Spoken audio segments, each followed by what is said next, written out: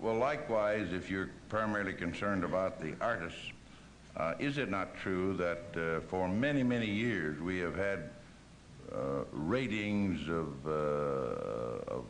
movies with indications as to the sexual content of movies, and that has been, as near as I can tell, a voluntary action on the part of the actors in the movies and the producers of the movie and the distributors? That seems to have worked reasonably well. What is wrong with that? Well, first of all, it replaced something that was far more restrictive, which was the Hays Office. And as far as that being voluntary, there are people who wish they did not have to rate their film. They still object to rating their films, but the reason the ratings go on is because if they're not rated, they won't get distributed or showed in theaters. So there is a little bit of pressure involved there. And, but still, there is no stigma on the person. The government does not require that. That's what the point I'm trying to make is. Yeah. And while I think these hearings should not have been held if we're not considering legislation or regulations at this time, I emphasized earlier that they might follow. I simply want to say to you that I suspect that unless the industry, quote, cleans up their act, and I use that, end quote, word again, there's likely to be legislation, and it seems to me that it would not be too far removed from reality or too offensive to anyone if you could follow the general guidelines, right, wrong, or indifferent, that are now in place with regard to the movie industry. Well, I would object to that. I think that, first of all, I believe it was you who asked the question of Mrs. Gore, whether there was any other indication on the album as to the contents. And I would say that a buzzsaw blade between a guy's legs on the album cover is a good indication that it's not for little Johnny. I don't believe I answered that question, but the point that you've made is a good one, because if that should not go to little mind, I think there should be at least some minimal activity or attempt on the part of the producers and the distributors, and indeed possibly the performers, to see that that does not get to that little mind. Mr. Chairman, thank you very much. Colleagues.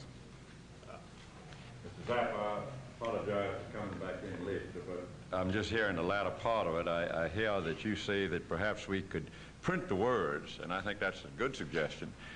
But it is unfair to have it rated. Now, it's not considered unfair in the movie industry, and I want you to elaborate. I don't want to belabor you, but why is it unfair? I mean, it's accurate, isn't it? I mean... Well, I don't know whether it is accurate, because they sometimes have trouble deciding how a film gets to be an X or an R or whatever, and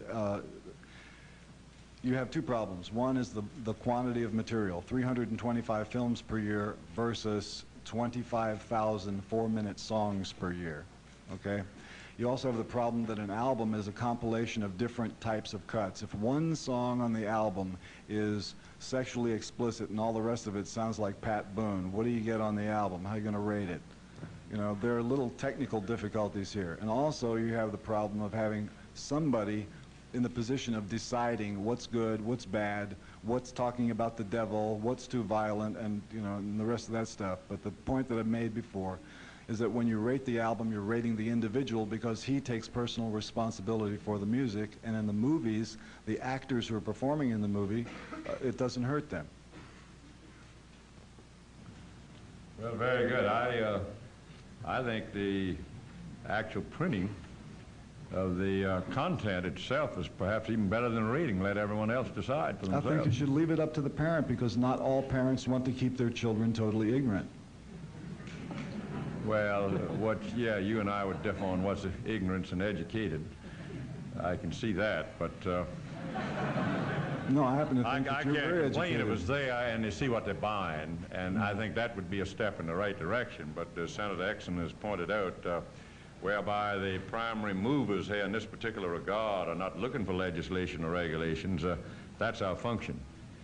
And to be perfectly candid with you, I would look for regulations, some kind of legislation, if it could be constitutionally accomplished, unless, of course, we have these initiatives from the industry itself. And I think your suggestion is a good one, that they print those words. That would go a long way to satisfying everyone's objections, I think. All we have to do is find out how it's going to be paid for.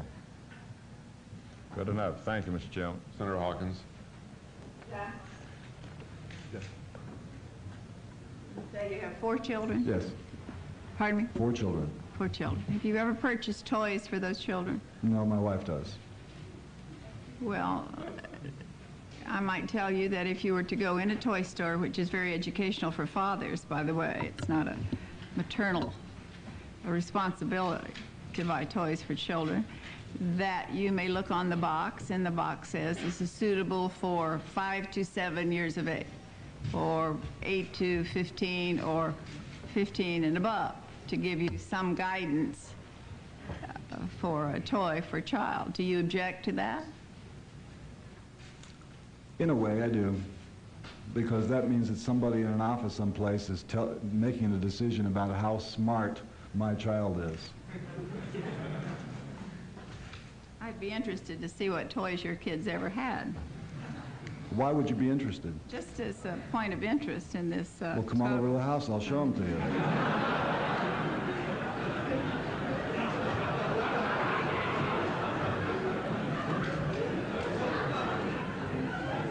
Really? I might do that. Have you ever do you make a profit from sales of rock records? Yes. So you do make a profit from Yes. sales of rock records? Mm-hmm. Thank you. I think that statement tells the story to this committee. Thank you. Mr. Zappa, thank you very much for your testimony. Thank you. Next witness is John Denver. We haven't gotten much on this one. You got Bell by the tail here, huh? See? We've had SDI hearings and mocked up the ECW bill. Since 11:30, and you just get the third witness. Was there a minute to No, you can get here and let it out.